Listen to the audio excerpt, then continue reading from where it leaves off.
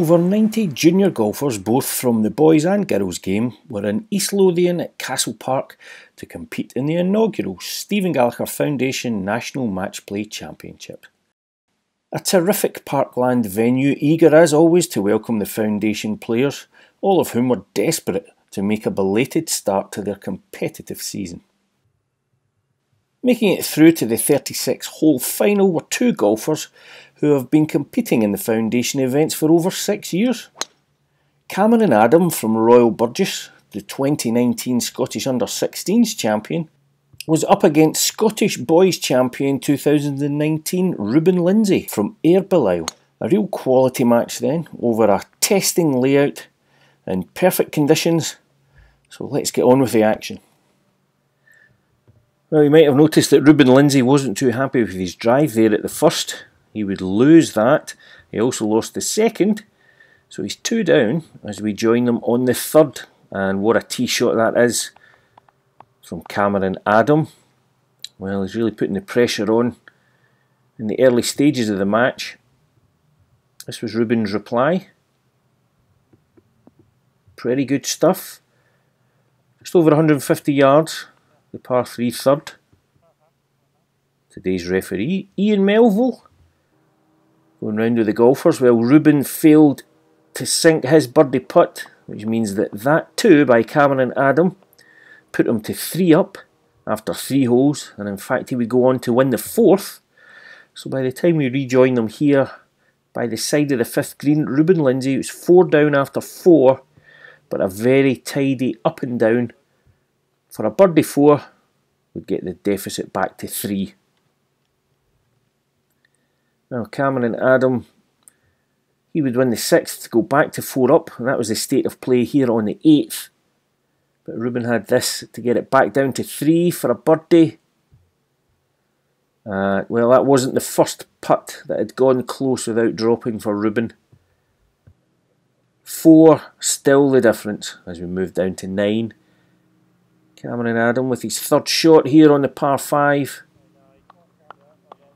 548 yards.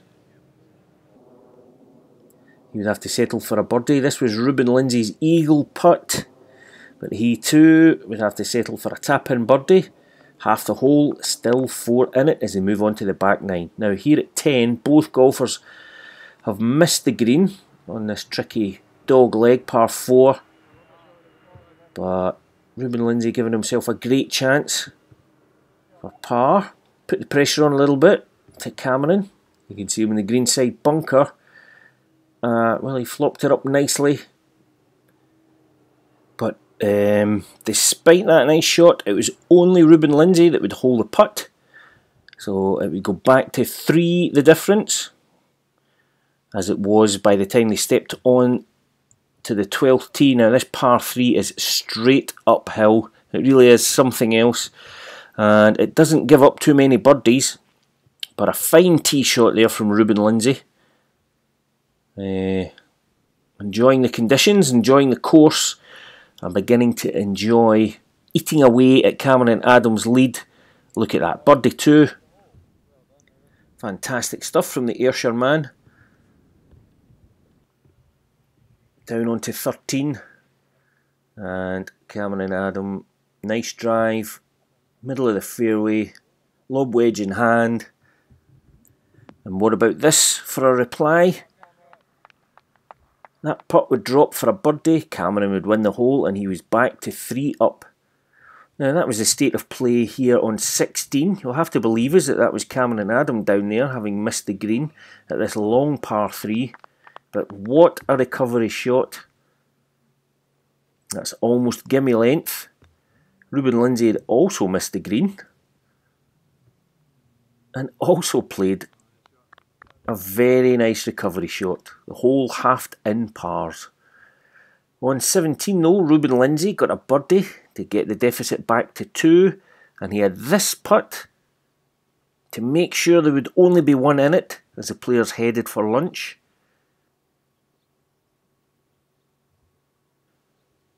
And disappointed to miss, but Cameron Adam had been in a little bit of trouble and he had this to save his par. It stayed out. Ruben Lindsay won the hole And the lunchtime score, 1 up to Cameron Adam. Well, for the afternoon, Stephen Gallacher himself came along to enjoy the action. It was a scrappy start coming back up the first. Both players in trouble after their drives, but Ruben Lindsay had a short putt to level the match. All square, 19 holes played. And it was still all square as the players came up the fifth. Par 5. This was Cameron Adams' fourth shot. And he would have to settle for a par. Ruben Lindsay was on the green after 2. This his eagle putt. But he had 2 putts to win the hole. He took them. And for the first time today, Ruben Lindsay was ahead in the match, 1 up. By the time they reached the 7th, Ruben Lindsay was 2 up, having won the 6th. Par 3, 165 yards down the hill. And Ruben's game was really in good shape by this point. Look at that for a tee shot. Well, Cameron also hit the green, was a little bit further away, but neither player could convert for a birdie. We rejoin the players here at 13, where Ruben Lindsay has now built up a healthy lead. He's 3 ahead. Both players struggling for the par here. Well, maybe not Cameron Adam. Right in the middle of the hole with that. It was good enough to take the hole. Get it back to 2 the difference. And buckle in for some pretty spectacular stuff over the next few holes. This is the short par 4, 14th. Cameron Adam laid up with his drive to sit at the top of the hill for his approach. And it looked to be paying dividends. Very nicely done. Ruben Lindsay, he'd cleared the little rough patch at the top to come down to the bottom of the slope with his drive. And, well, whatever works for you. 2 good birdie opportunities. Ruben Lindsay would miss his, which meant that Cameron Adam had this birdie putt to bring the score back to 1 in it. Just dropped in the side. Ruben Lindsay now only 1 hole ahead. A real roller coaster as far as the scoring goes this match today. Cameron Adam in the greenside bunker after a drive at the par 4 15th, and look at this. Eagle 2, good enough to square the match, win the hole, and all to play for as they walk on to the 16th, 220 yards. This par 3 over a gully. And we saw them struggle this morning with their tee shots, having to recover, but no problem this afternoon. What a shot by Ruben Lindsay. That was good enough for a birdie. It was good enough to take the hole, and he was 1 up, heading down the 17th. And, well, a bit of a surprised look in his face. Looking down, this is a par 4, and that is Cameron Adams' drive. Good enough for another eagle. The match all square as the players head down 18th for the second time today. Now they're both a fair distance away after 2 shots. Here on the par 4. And Ruben just coming up a little bit short. Well, the par's safe, but it means that Cameron Adam has this to win the National Matchplay Championship. Look at that. It was on it all the way. Just coming up short. Well, a fantastic contest. Going to extra time. Back onto the par 5 first, and both players really giving it all they've got. A big drive from Cameron Adams. That's over 300 yards there. And, well, obviously the adrenaline is coursing through the veins because you can see it a little bit big with his approach. If Cameron Adams' drive was big, Ruben Lindsay's was a monster. Probably somewhere around the 330, 340 yard mark. Flopping up a wedge to this raised par 5 green with his second shot. And looking to take advantage after Cameron Adam playing it through and into the rough. Well, he'd have wanted it closer, but not too bad. Now, a very tricky shot for Cameron, what can he do here? Trying to run it down the slope and just onto the green. Well, he's still got a chance of his birdie. That is if he gets a chance to hit his putt. Ruben Lindsay has this for an eagle to win the tournament. Oh, and he has left that pretty far short. And he knows it. It's certainly not a gimme. 5-6 feet away. And well, Cameron Adam all of a sudden could really put the pressure on if this drops. Well, he gave it a good go. And well, Ruben Lindsay's still got a lot of work to do to win the match. This 5-6 feet putt for a birdie and the win.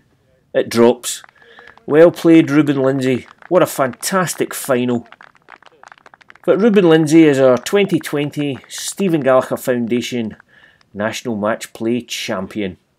Well, it was down for the prize giving, and Scott Knowles from the foundation alongside Grant Mather from the Simple Group, the major sponsors for this week's tournament. And a nice touch before the trophy gets handed over to Ruben Lindsay is the Stephen Gallacher Foundation is starting a Hall of Fame, and the first inductee is 2018 Scottish Boys Champion Connor Wilson.